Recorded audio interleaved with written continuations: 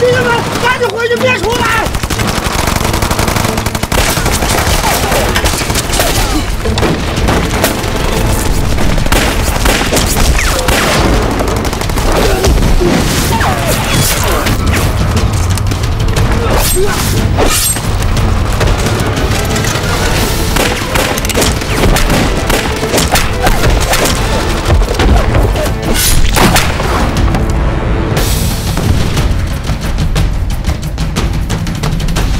你俩过来，让我来！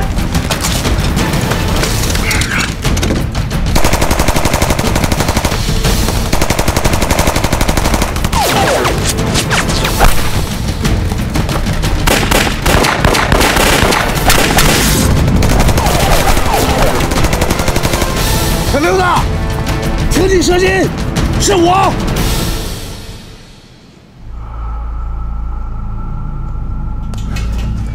让你的人放下武器，找谁投降？是，别开枪啊，小六子！走。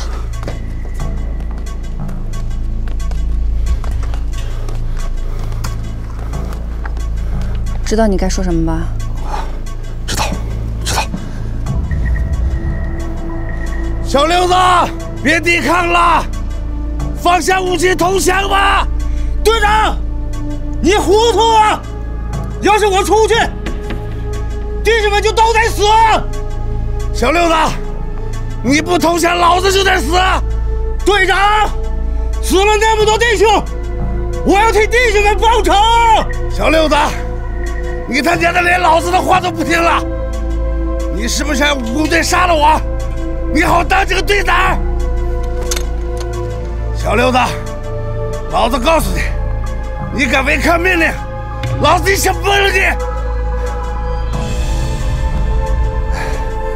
放心，他会听我的命令，他会听我的。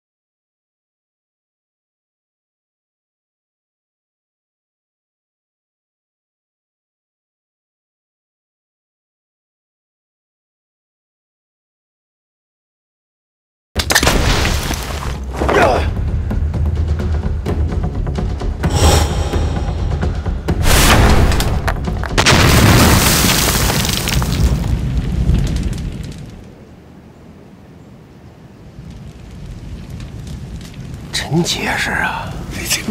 我求求你，这个炸弹的威力非常大，它可不是咱俩的事儿。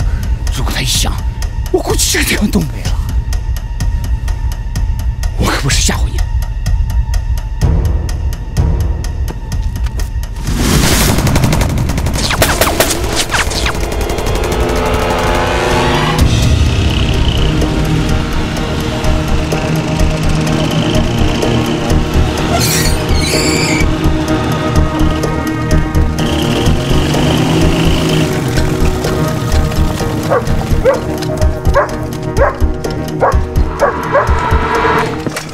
长官，这路不对吧？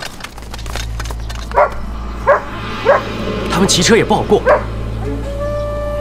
难道军犬带错了？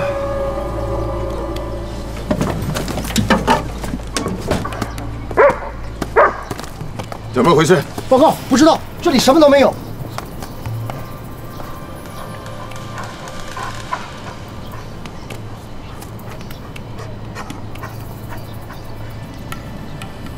这是什么？是血。谁的？你说呢？很好。难道是王彪的血？很有可能。武工队走的就是这条路。王彪是不是被杀了？无所谓了，即使他还活着，我们也不可能见到他了。长官，这路摩托车过不去，跑步前进。嘿，跑步前进。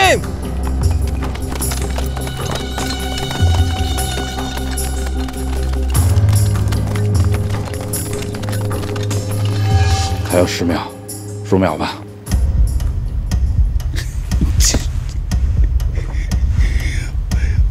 我还欠警察局的瘸子2根金条，这还不上了。我现在2条懒狗，我出门时候都没喂。你说我这死了他怎么办？怎么这？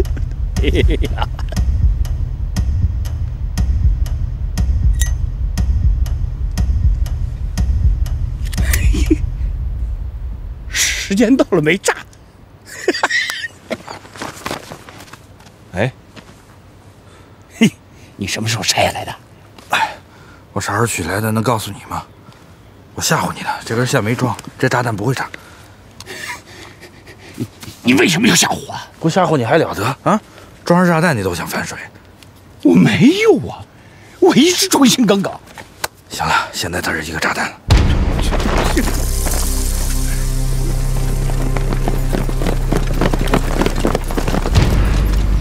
长官，这是飞车队的车，加速前进。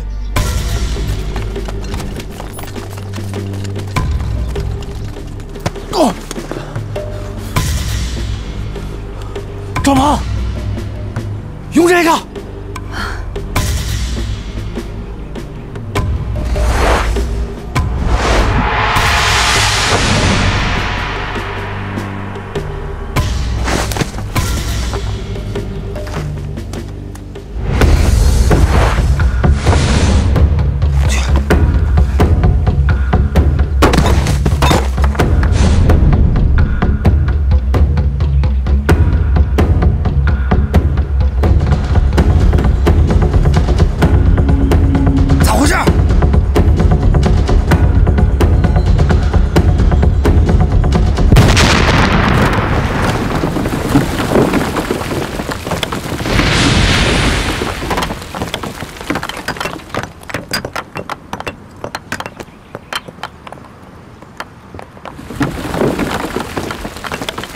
这么大劲儿呢！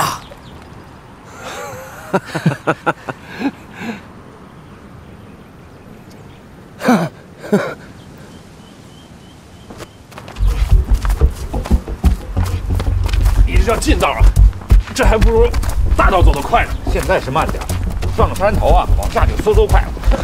都说上山容易下山难，你就忽悠吧你。别不信啊，上来你就知道了。哎。